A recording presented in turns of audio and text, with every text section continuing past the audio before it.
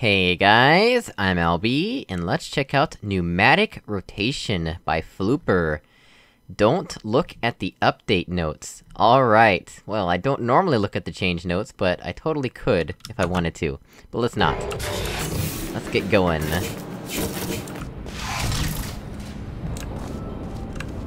We have a flip panel, and a portal surface there, probably for the funnel. Let's see... We have a platform, which is already powered, awesome. This button disables that fizzler. And I'm assuming this button with no signage probably goes to this dropper with no signage, right? That's my assumption, and that assumption seems to hold true. Awesome. And we can't really put this cube anywhere else but on this button for now. There's also that over there, and I'm guessing we'll want the funnel to push the cube over there. There's also a button there, for a light bridge. I'm guessing that's only if you get trapped, though it seems to be permanent. Of course, if you actually went there yourself... And I'm assuming that light bridge is also connected to the button like that. Yeah, I'm assuming that's just anti-trapping situation right there, so I don't think we ever need to actually press that button. Okay, now... what about in here? Okay, that drops a laser cube, which will not auto-respawn, alright.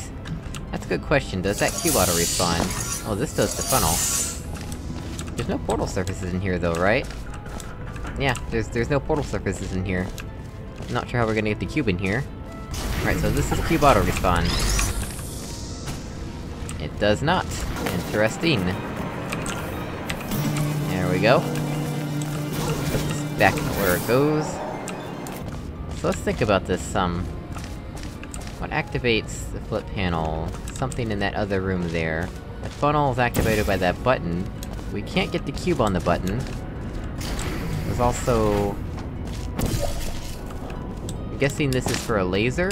Yeah, the laser cube's gonna go over there. We're gonna have the laser come out of here to the laser cube and into the receiver there. What activates the laser, though? This light bridge. What is it for? Probably just so we can't get into this room. Fair enough. Oh wait, but then... No, we need to get the laser cube out, so this has to be... done with that. What? No, yeah, cause... okay, yeah. For some reason I thought that if we moved the funnel here, it wouldn't be there anymore, but no, that's the funnel origin, so it would always be there. What does this fizzler... This fizzler is also done by this button, alright?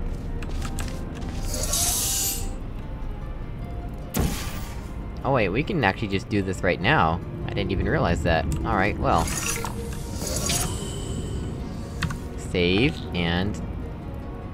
continue. There we go. That's how you do it.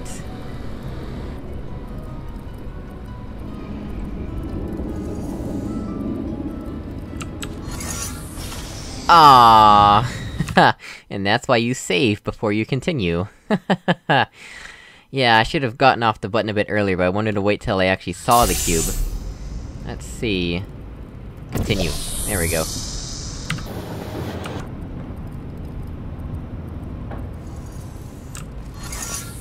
There we go. We have our laser cube.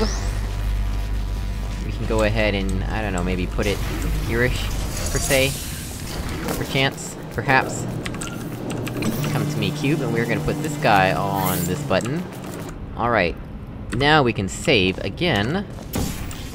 I think we are pretty much good to go. Yeah, we can get over here now and see what's up. And see what's what. Ah, yes, I see. So this button activates the laser. There we go. Oh, we do need to press that button to get back. Alright. Yeah, cause how else would you get back? Yeah. Alright, I was wrong about my earlier assumption. This is not simply anti-trapping, this is actually necessary. Now we can head back.